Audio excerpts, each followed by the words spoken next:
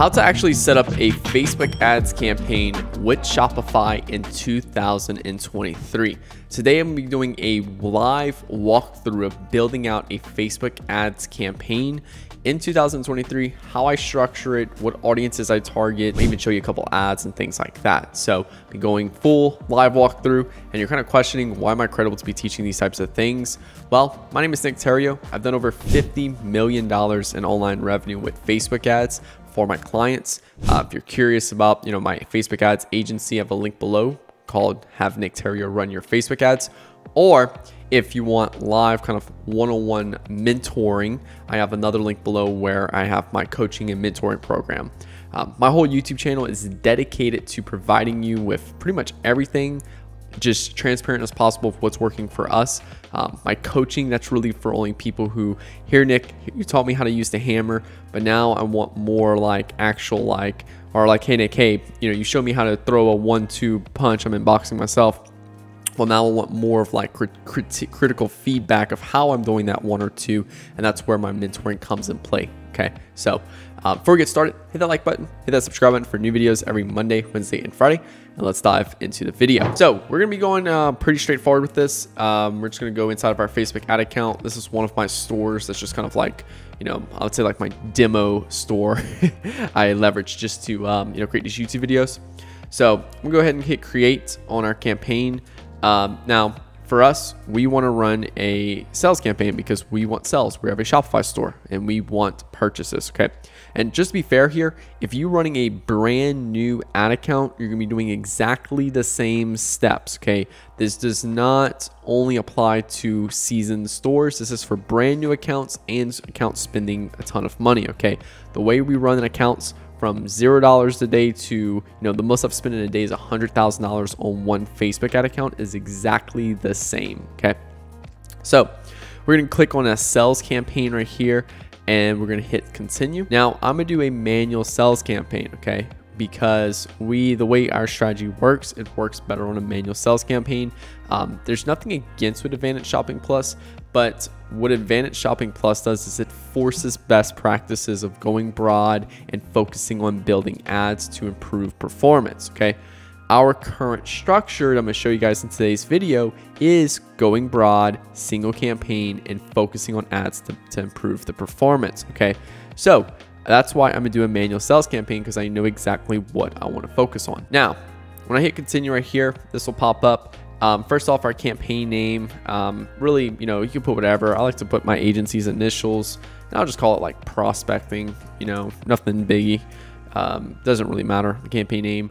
And yeah, and I'll type in WC because it's website conversions, and then I'll put CBO because it's campaign budget optimization. Okay. Now we're going to turn on Advantage campaign budget. Okay. This is going to come out, give you a daily budget. All right. Now here's where you want to kind of look at things. Okay. So for daily budget, I honestly recommend nothing less than $100 a day in 2023 at Facebook ads. Like if you're spending less than $100 a day on Facebook ads or can't afford to spend more than $100 a day on Facebook ads, I honestly just don't recommend Facebook ads for you. I would go and focus on building organic followings on TikTok. I would also focus on leveraging more content creators and influencers and stuff like that. Okay.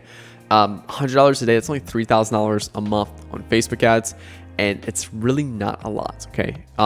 It's with current conditions of more competitive space and stuff like that, like anything less than $100 a day, it's just not a lot of money to leverage. Okay. So I recommend $100 a day. If you can spend more than $100 a day, that's great as well. But whatever budget you set, you want to set a budget that you do not go lower than for 30 days. Okay. So for example, $100 a day, I'm willing to spend $3,000 for the next 30 days. So in your mind, you need to mentally part away emotionally from that $3,000. Okay. Put that $3,000 to the side. If you burn it, that's perfectly okay. All right. You need to part ways with any emotional attachment from here. Okay. All right. Next thing is our ad set name. Now we're going to be building out our main ad set here. Okay. Our main ad sets, we're going to keep all of our winners. Okay. All of our winning ads. Okay. So I'm just going to call this main 0, just whatever main. We're also going to be targeting USA. I only recommend one country per campaign. So the country you start off with is going to be either A, the country that you already know works for you and drives 70% of your revenue, or B, the country you want to start in, you have high confidence and conviction that that country is going to give you the best results. Okay. Now, our particular product is for both male plus female and 18 plus. But if you have a product that you know for a fact with data that, you know, female 21 to 30 is what's your primary demographic, then you'll put female only and 18, 21 plus. Okay. Now we're going to be doing broad targeting, and I'll show you that in a second. We're going to be doing automatic placements. Okay. And I'm going to optimize for purchase. Okay. So I'm just going to type in OPER. Now I'm going to come in here and I want to click on just websites. I personally don't really do the shop, just don't really see it. Performance goal, maximize number of conversions, conversion event, purchase. So regardless if you have a brand new store or if you have a seasoned store, go with purchases. Okay. Because what it is this conversion event purchase right here. Facebook has already segmented people by purchases, even though they don't even know about your brand yet. Okay. So targeting different groups of people can have dramatically different results. Okay. Facebook already bucketed those people that are purchased. So when I create my ad and target purchases, I'm putting my ad already the most likely to perform. Okay. You don't need to go and do initiate checkout and all that or view content first. Simply purchase objective. Okay. Boom. I'll leave default 7-day click, 1-day view, nothing great. And then dynamic creative, we're going to leave off. I will be creating another ad set in a second with dynamic creative. Okay. But we're just gonna leave this off for a second. All right. Audience. Again, we do no audience targeting. The only thing I do is exclude, and I do purchase 30 days. Okay. Very simple. Just create new custom audience, website, next, and then and then just select purchase right here. 30 days, and then boom, create your audience and select it. Okay. Again, you're just excluding purchases 30 days. Okay. USA, because that's who we want to target. Age 18 plus, genders all. Again, if you have a specific age group, then boom, boom, or location, add that in. Okay. Then automatic placements. Okay. Now I'm gonna click next here. Now I'm gonna show you guys something interesting. I'm gonna click next, and then I'm actually going to come up here and hit delete on this particular ad. Okay. Why? Because you'll see in a second. All right. Boom. And then now I'm just going to close this out, and then I'm going to click review and publish, and then there we go. Okay, so now I just created an ad set with 0 ads. Okay, that's perfectly fine. All right, now I'm going to click on this, and I'm literally just going to hit Control and D, and I'm going to duplicate that ad set. Okay, now this ad set right here is going to be my very first creative test. So I just like to type in 001, or sometimes I'll use like 101 right there. Just whatever you want to name your first ad test. Okay. All right, I have an ad concept ready to go for this video. I'm gonna show you guys in a second. Then I'm gonna come in and turn on dynamic creative. Okay, because now we're gonna create our first dynamic creative test. Okay, again, I'm just gonna double check all of this. Sometimes when you make big changes like typing in dynamic creative, it'll affect things, but all this looks good.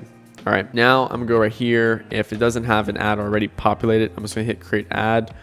All right, there we go. Now we have our ad under here, and we are good to go. So I'm just gonna call this 001 dynamic because it's a dynamic ad. All right, I'm gonna make sure my Facebook page is selected, make sure my Instagram account is selected. Multi-advertiser ads, you can leave that on. Now here's where we're gonna start messing with things. Okay, so we're gonna turn off optimize creative for each person. We're gonna turn that off, and then you wanna select your videos. Because it's a dynamic creative, we're gonna select 3 videos. Okay, so I have 1, 2, 3. All right, these 3 videos or photos, depending on what you're going to do. You're only going to do 3 photos or 3 videos. Okay. And when you do these, you're going to have 1 variable different. That's the key here. I'm going to show you guys the creative in a second too. So just so y'all can see as well. Let me go ahead and just go ahead and pop in the URL.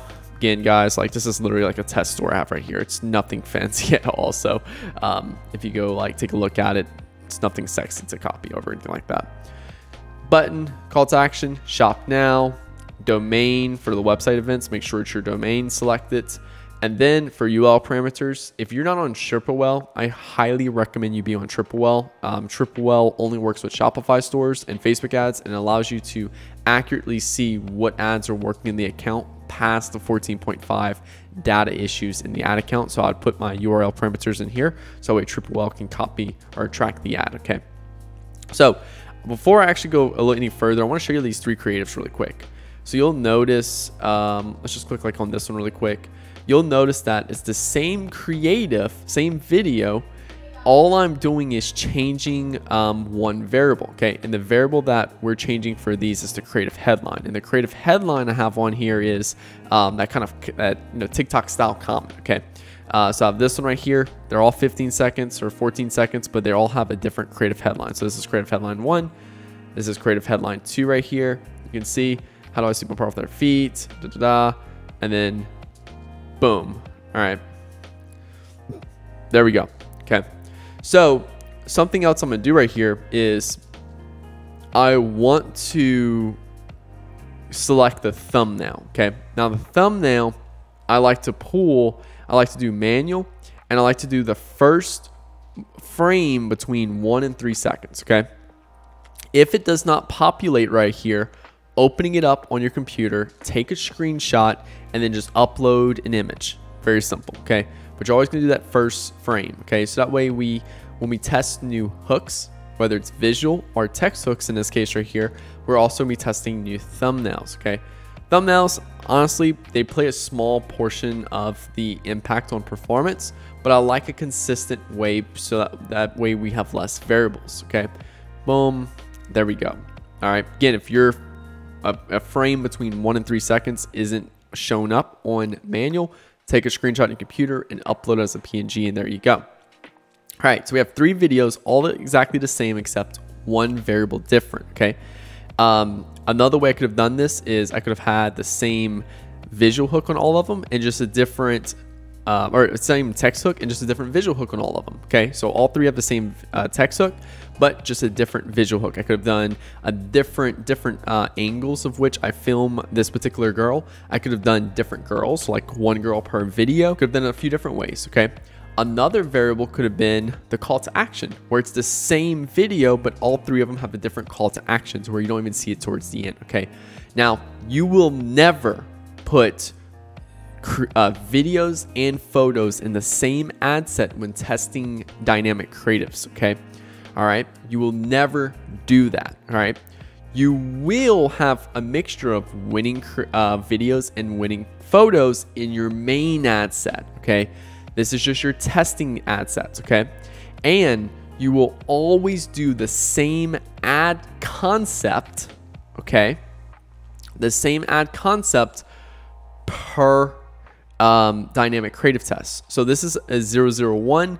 001, the ad concept was called TikTok comment. Okay, so I'm only doing this one concept per, this is one concept for this DCT. Okay, if I had 3 other concepts to test, I would test all 3 and eat another DCT. So DCT02 for concept number 2, DCT03 for concept number 3. Okay, now when we get to the primary text right here, okay, and also make sure optimize creative for each person's turned off. When I get to primary text right here, we're going to be including one, winning body copy, and then we're going to have new body copy. Okay. All right. Now, if you have a fresh account and you don't have any winning body copy yet, then just do 2 body copies that are new. Okay. Now for headline, we'll have a new headline, and then we'll have a winning headline. Okay, and that winning headline is the same one that's correlated with this winning body copy. Okay, and then new body copy and new headline. Okay, so you have 3 creatives, 2 body copies, 2 headlines. Okay, now we got everything. Everything is good. All right, this looks good. Now, obviously, I would put real copy in there, but just for this particular video. Okay, now I'm gonna hit publish. Okay, now what we're gonna do here is we're gonna actually have our first dynamic creative test. Okay. So what I'll do from here is, let's just let this kind of load up for a second. What I'll do here is I'll run this DCT now for a couple days. So let's go back to our campaign really quick. So here we go. Here's our DCT. Now again, we don't have any winning ads yet because we need to find winning ads, okay? If you already have winning ads in the ad account, you can just move them into this main ad set and you're good to go. But for a lot of you guys watching this video probably are brand new and you probably don't have winning ads yet. So that's why we created this particular ad set right here to start testing ads. Once we find winning ads here, we'll move them into our main ad set, okay? So let's just say, for example, we ran this for a while and this whole ad set tanks, okay? then we'll turn it off, and then we'll launch a new ad set. Okay, so we'll literally just I'm just gonna, for the sake of the video, pretend I'm just making a new ad set, a whole new approach and everything like that. Then boom, boom, you know, we add in all of our new stuff, whole new test right here, boom, all new creatives, stuff like that. We're doing a new test, and then publish. All right, just pretend for the sake of this video. Okay, so we'll turn off 1 because 1 didn't perform, and we're launching 2 now. Okay, because 1 didn't perform. So you see, I'm not turning off the campaign. This is where a lot of people make a mistake at. All right, is that they, oh, campaign didn't perform, let's turn it off and let's launch a new one. No, we keep working in this campaign until we make it profitable. Okay, because the creatives is what drives the performance. The creative, the copy, the messaging you're amplifying. Okay, we tested about 300 ads for one account within 1 year to find 30 new winning ads. Okay, so basically 1 out of every 10 ads you test, 1 out of every 10 ad concepts you test, that's going to find you a new winning ad. Okay, so just full transparency right there. All right, so let's say, for example, for O2, we ran it and it performed amazing. And I'm gonna go over KPIs in a second for like when I'm turning these things off and turning things on and stuff like that. Let's say we ran this for a little while, it just performed absolutely amazing. I'm gonna see Facebook posts with comments, and I'm looking at overall performance for the ad set, and I don't know if it's gonna show yet. Let's see, it probably won't, but we'll see. Okay, so like what it'll do is it'll show your a list of ads right here, and it'll show it by most likely to succeed and perform. Okay, so the one that was most likely that performed the best. So let's imagine this had a couple $100 to spend on it, and then boom, it'll show you the ranking. Okay, another way you can do this is go by breakdown and image video, see what image video worked the best, breakdown by, you know, text, see which text worked the best, and then headline will work the best. Okay, now that'll give you extra confidence to see. Now a lot of you guys will be like, oh Nick, well this headline performed the best but it didn't get shown, and then you'll show me a headline with like $5 in spend and like 1 purchase and had a really crazy ROAS. That's false. I'm not looking at things with great ROAS. I'm looking at things with the greatest spend and hitting my target CPA. Okay, if it's barely any spend and hit my target CPA, that does not indicate success for me. Okay, that just shows that, hey, this ad worked well but only at a low budget. I'm looking at things with a lot of spend and hitting target CPA. That's a winner for me. Okay, so when you open this and you kind of see like your ads in that case, and it'll ranked by order of what performed the best, I'm gonna click on this little time right here, timestamp, because what I'm gonna show you guys is how to pull the post ID. Okay, now here's where things get a little interesting. All right, because it doesn't always, you know, Facebook's been having a lot of glitches lately. So what I like to do is first off is remove this business dot right here. I'm gonna show you guys a few different ways around this to pull the post ID. And then you can see right here, it's still not showing the post ID correctly. So I'm gonna click this one more time, and then there we go. We got videos. Okay, this is the post ID I need. Okay. Now let's go into our main ad set. Again, assuming O2 performed amazing, I'm gonna go ahead and create an ad because I'm pulling the post ID and just make sure it's my right campaign. You know, winning ad number 1. There we go. Continue. Now I'm gonna click on ad setup, and I'm gonna click on use existing post. Okay, and then I'm gonna enter post ID, and then I'm gonna paste it in right here. Okay. Now this is interesting here. It's giving me an error. Okay, that's good because I want to actually show you guys another way to do this. I'm gonna click on view more video details. Okay, now this is another way to do it, and let's give it a second. I'm looking for, I want to say it's this one right here, content ID equals, and I'm just gonna copy the numbers. Okay, now let's try this and see if this will work. And there we go. Boom. So just another way to pull a post ID that has worked well for us. I'm gonna go ahead and select this, and then there we go. So now we have winning ad 1. You can see right here, I pulled the post ID from the dynamic, and I'm just gonna hit publish. Okay, if you have and again, you're looking at the success of the dynamic creative test. Okay, the whole ad sets in general. Okay, if I have a couple winning ads in that dynamic creative test, then all I'll simply do is I'll just pull all of them right there. So now we go back to prospecting, main, and we have our first post ID inside. Let's just double check really quick. There we go. Cool. So, and then there we go. And then once this starts taking off and getting spin, then I can turn off my dynamic creative test, because we don't, technically we found the winning ad, but now we can just, let it spin the main ad set. Okay. Now, again, we'll launch 1 to 2 new dynamic creative tests every single week, or 2 to 4 new dynamic creative tests every week. Okay. What I like to look at is like, let's say, for example, today is Monday. Okay. I'll launch 2 new DCTs. I'm gonna let it run for 2 days. So if I launch it on Monday at 12 a.m. and I'll run it till Tuesday, or Wednesday at 12 a.m. Okay, that's 48 hours they'll run. All right.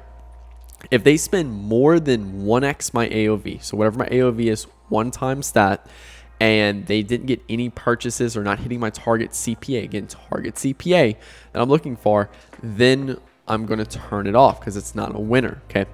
Now, if it barely spent anything over those couple days, that also shows that Facebook didn't like that ad. Okay. It didn't resonate with people. It didn't perform well. So we're also going to turn it off. Okay.